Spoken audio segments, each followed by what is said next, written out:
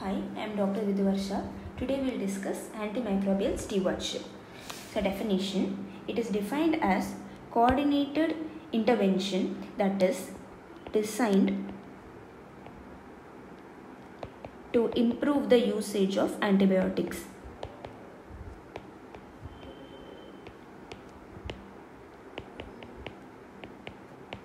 That is mainly through their dosing, duration of therapy and by route of administration.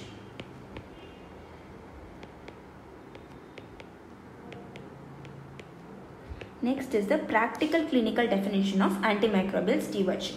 It consists of 4 rights, that is right antibiotic,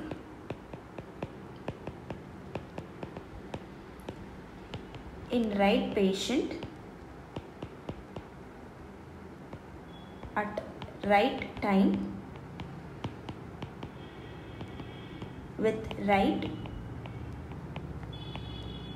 dose, route and duration. Okay, so this is the practical clinical definition of antibiotic stewardship, that is right antibiotic in right patient at right time with right dose, route and duration of treatment. So they have planned active strategies. There are 10 active strategic plan. First is prospective audit with feedback intervention.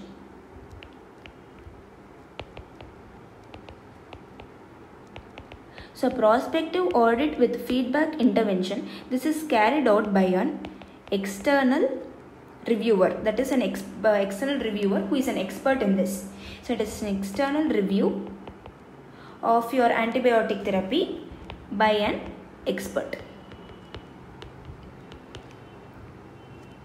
Second is pre-authorization.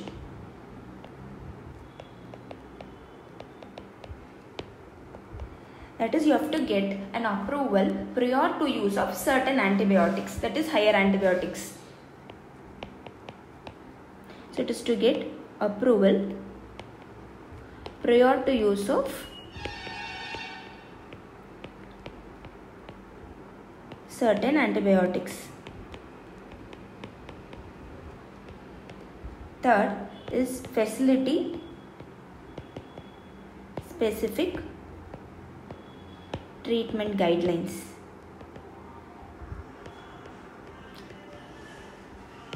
The facility specific treatment guidelines, it is based mainly on local epidemiology.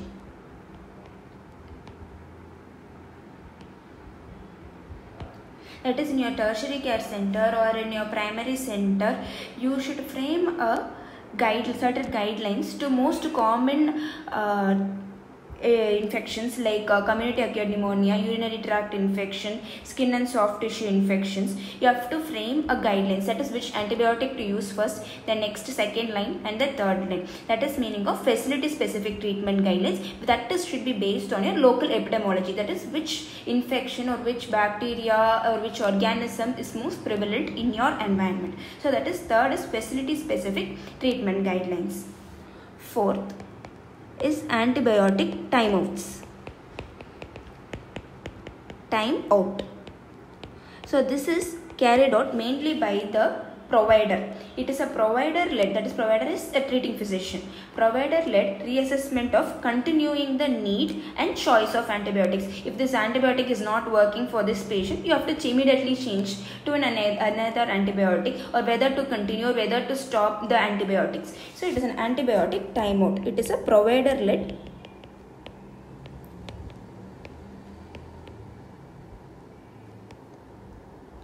reassessment of continuing the need and choice of antibiotics. Fifth is antibiotic cycling. So what is antibiotic cycling? It refers to a scheduled removal and substitution of specific antimicrobial class. The same as like antibiotic timeout, that is mainly based on your culture sensitivity. Okay. So it refers to scheduled removal. Scheduled removal is this antibiotic is used only for like 7 days. So 7 days of treatment. Like for example, in a typhoid patient or enteric fever patient, that is after afebrile phase for about 24 hours, you will switch on to oral drug. That oral drug should be continued for at least 7 days. So that refers to scheduled removal. After 7 days, you should remove that drug. So it is a scheduled removal and substitution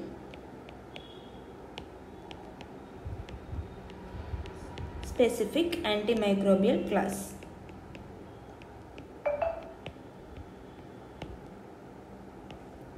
Sixth, it is antimicrobial order forms.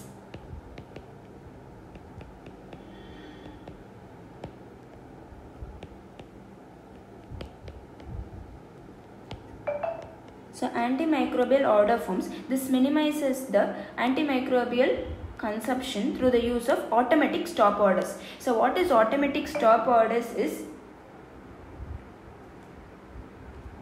that is example in perioperative prophylaxis, that is before any surgery you are prescribing a drug only for 2 days, like IV antibiotics for 2 days. After that you are scheduled to stop. That is automatic stop order should be implemented in your treating facilities. That is antimicrobial order forms. So this minimizes the antimicrobial consumption. Okay, that is automatic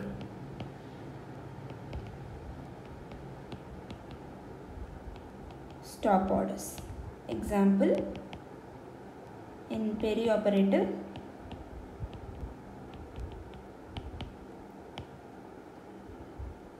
prophylaxis. Seventh, it is pharmacokinetic monitoring.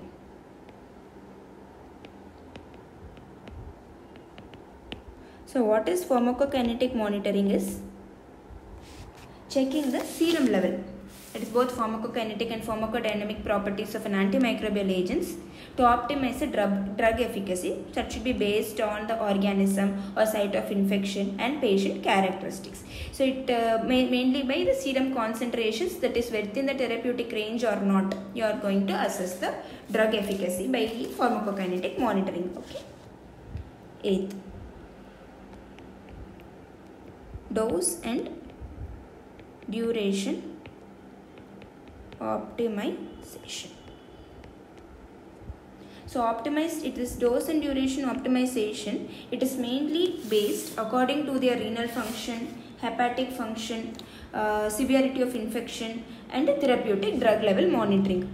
So the standard antimicrobial doses should be included in empirical therapy. That is, we are giving antimicrobial dose like for example in enteric fever we give cefixime at the dose of 20 mg per kg per day in 2 divided doses. That is a standard antimicrobial dose that is included in an empirical therapy. That is optimized according to renal function, hepatic function, severity of infection. Fourth, by therapeutic drug monitoring. Ninth is switching of the drugs from IV to oral switch. So the important criteria for this IV to oral switch includes the patient should be afebrile for a period of 24 to 48 hours. So oral antibiotic which you are prescribing, it should have a good oral bioavailability that should improve the clinical status, and that there should be an intact gastrointestinal tract, that is GI should be normal. So this enhanced bioavailability allows the conversion to oral therapy once a patient meets the defined clinical criteria. So this IV to oral switch, what are the advantages? It decreases the length of decreases the length of stay,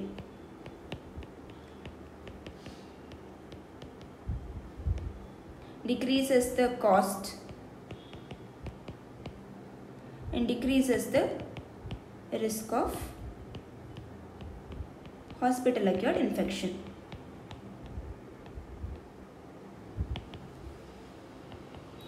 So the 9th is IV to oral switch. 10th is de-escalation.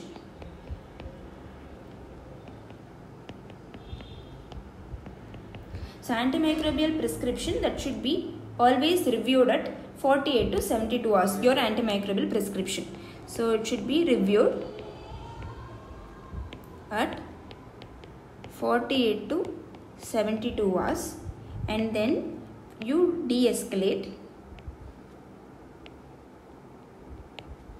to narrow spectrum